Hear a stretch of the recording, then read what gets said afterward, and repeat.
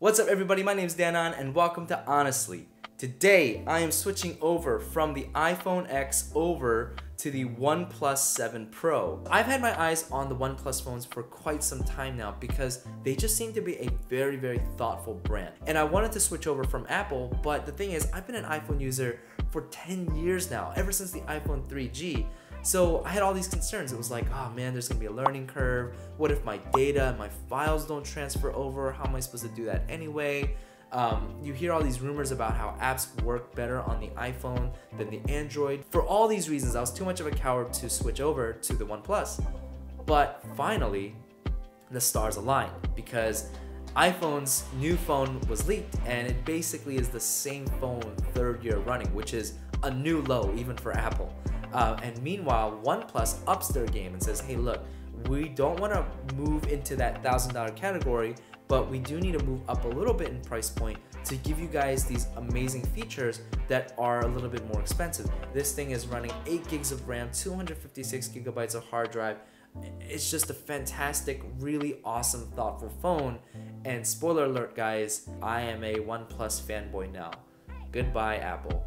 Forever. So I fell in love with the OnePlus brand, not even the phone, but the brand itself. I fell in love with the brand before I even touched the phone, because when I went to go check out the phone online and to go buy it, I picked up a case for it because I didn't want to be babying it. I picked up a warp charger for it because I didn't believe that it was going to come with it, and I picked up a couple screen protectors on Amazon just to make sure that, you know, I was going to be able to use the phone like real life using it, not like holding it in my shirt, like holding it with 6 hands, you know, like I wanted to actually be able to use the phone. But then I received the phone and I start opening the box, and in the box there is a case that comes with the phone. Not only does it come with a case, but it actually comes with the warp charger. And then on top of that, I was using my phone one day and I see like a wrinkle in the screen and I'm like, oh my god, my screen melted. Oh my gosh, this is gonna be a viral video. OnePlus ScreenGate 2019, here we go. YouTube views and subscribers up the wazoo. And then I'm like, wait a minute, is that a screen protector? Like OnePlus applied a screen protector on the phone before they shipped it out. And I'm just like, wait, okay, calm down OnePlus, all right? Because you are giving me false hope, believing that a company actually cares about its consumers and cares about its customers and cares about what we need and cares about what we want. Stop it. You're giving me false hope. And that just blew my mind because I have been so used to being screwed over by Apple, who gives you that tiny little dinky charger that can't charge your phone very fast at all. You have to buy a separate charger for it. A case, you can forget about that. A screen protector, you can definitely forget about that. Oh, and I forgot, OnePlus also provides you the little pin to get your SIM card out. Apple used to do that like 10 years ago, and now they're kind of like, no thank you, right? A couple downsides though is that OnePlus doesn't provide a USB-C dongle for headphones, and they also don't provide any kind of Bluetooth headphones or headphones at all to mitigate that gap, which, to be honest, kind of sucks. But I understand because at least with Apple's headphones, I would always toss those anyway. Like I never use them; they just kind of collect dust. The USB-C dongle would have been nice, but the way I see it is like the warp charger costs like $30. So I'd much rather have that in a box than the USB-C dongle, which costs like $2 on Amazon. So that's my personal take. It sucks, but the alternative would have been much worse, right? So really quickly, if you guys like this video, like and subscribe. And if you guys have experience moving from iPhone to Android or even Android to iPhone, I'd love to hear about your experience. Leave a comment below. When I powered on the device, one of the first questions that asked me was, do you want to restore from an iPhone backup? And I was really pleasantly surprised because I was like, oh man, you guys thought about that. You guys thought about people who want to move over to Android. So this is my first Android device, so I don't know if that's going to happen on all your phones or if that's something exclusive to OnePlus. All I know is that I really appreciated that. I skipped that feature for the time being, and I was like, let me get into the phone, let me figure out how to use this Android thing, and it should be a breeze because I'm a tech tuber. I know tech pretty well. A few moments later. How do you do anything? I was so utterly useless. Like I never felt like such a fool, right?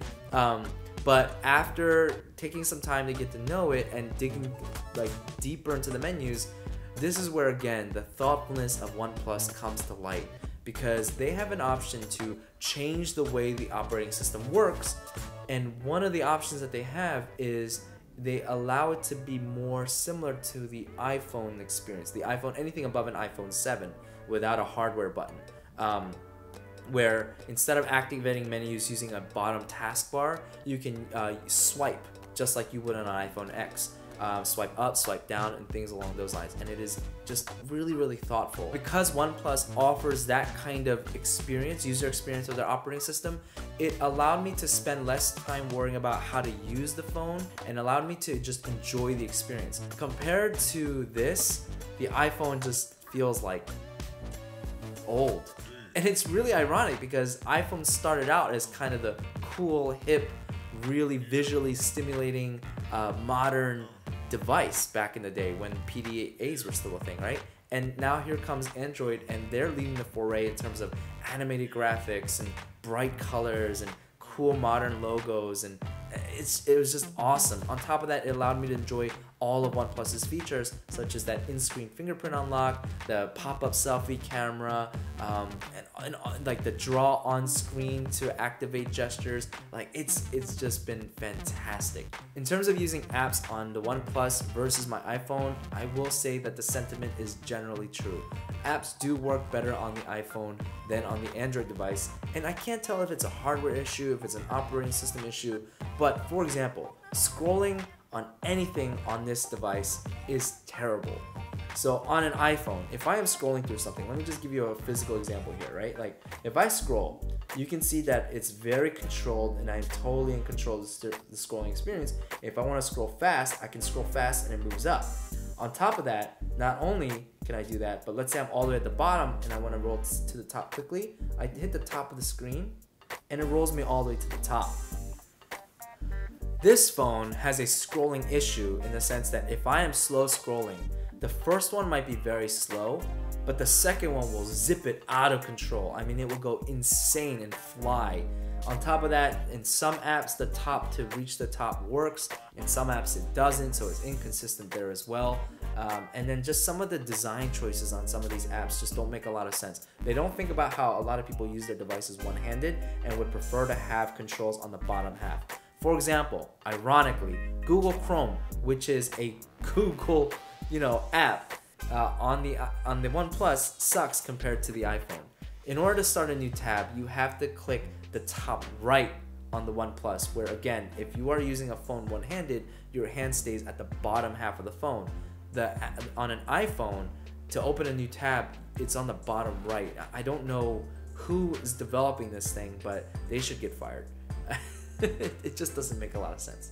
The only other issue is that because this phone is so large and because the edges are curved and because I enjoy using my phone one-handed, when I have to reach something on the far left side of the screen with my thumb, my hand ends up touching that curved glass. And because of that, when I hit something with my thumb, it sometimes won't register because it believes that my palm is a finger, and so palm rejection isn't great. In terms of battery life, this thing comes off the charger at 6 AM and goes on the charger at 11 PM. And between them, I'm text messaging, I'm browsing the web a lot, I'm checking my personal emails, but more than anything, I'm checking work emails, and I'll check every 5 minutes. So this thing is rarely off. And with all that usage, at 11 PM at night, I've noticed that this thing is around 30% battery life. Compare that with my iPhone X, same usage, same everything. This thing comes home at about gets plugged in at 11 at night at about 40% battery life. But here's also something to keep in mind, is that I keep this screen way brighter than I do the iPhone because it's just more fun. I don't know how else to put it, it really is just more fun. And on top of that, I keep the screen at the 90 Hz refresh rate as well. In terms of that fingerprint scanner, it just works so well. It works amazing, and I'm glad they brought this thing back because that is one of my most missed features on any phone in the past like 3 years. Because I hate the idea of talking to somebody and be like, oh, yeah. Or like you're in a conversation, you're talking to somebody and you're like, I hate that idea. So just being able to like turn your phone on, scan it, and it's on is just awesome. After getting used to all of its features, I was like, let me go ahead and try that iPhone restore option. So I wiped my phone completely and then rebooted it, and then it was like, do you want to restore from an iPhone? And this is where I learned that I think that method is a generic Android method, because what it does is it takes all of your iPhone files, backs them up onto a Google Drive, and then pushes them onto your Android device. Just keep in mind that your free Google Drive account only can hold 15 gigs. So anything over that, and you're going to need to upgrade to the $2 a month 100 gigabyte plan, and there are bigger plans than that if you have more than 100 gigabytes worth of data. So that's the way it kind of did it, and it was just okay. It didn't work great. But when you get into the phone, OnePlus has a proprietary app, and I think it backs it up differently, and it backs it up for free, or it can restore it for free, because what it did was it created like a network, and you can connect your iPhone to it, and then it seemed to be downloading data from your iPhone. I think that was free.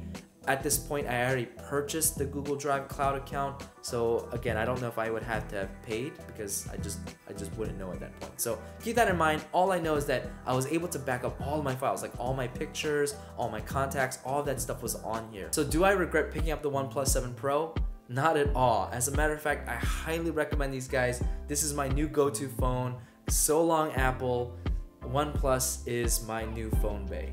So what about you guys? Have you guys ever gone from iPhone to Android, or maybe Android to iPhone? I'd love to hear about your guys' experience. Leave a comment down below. If you like this video, like and subscribe. And until next time, stay honest.